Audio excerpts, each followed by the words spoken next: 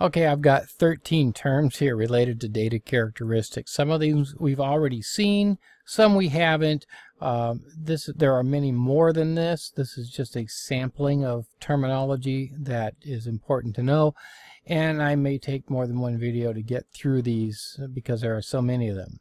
Access control is simply that system of policies, programs that we put into place, the rules by which we decide who has access to certain data and who doesn't. Earlier in an earlier video we saw an access control list in Windows. Let's actually go back and take a look at that again. So I'm just going to call up a there we go. I'm just going to call up a folder and then go down to properties. For that folder I'm going to go to security and then advanced security, and you'll see that access control list.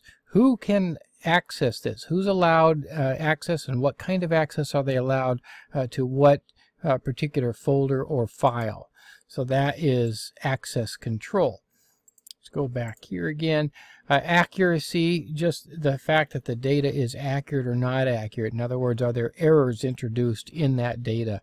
Authenticity, is it genuine? If Alice claimed to have sent this particular document, can I be sure that Alice is the one that sent it and not some bad guy in between?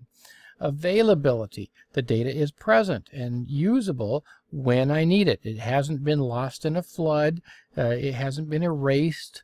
Nobody has changed it. It's there for me when I need it.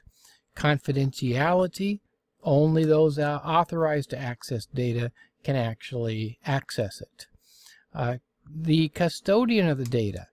Custodian of data deals with those that run the systems, in other words, those that set up access control lists like the ones we saw, those that enforce what agents or in other words people, users can do with that data once they have a hold of it.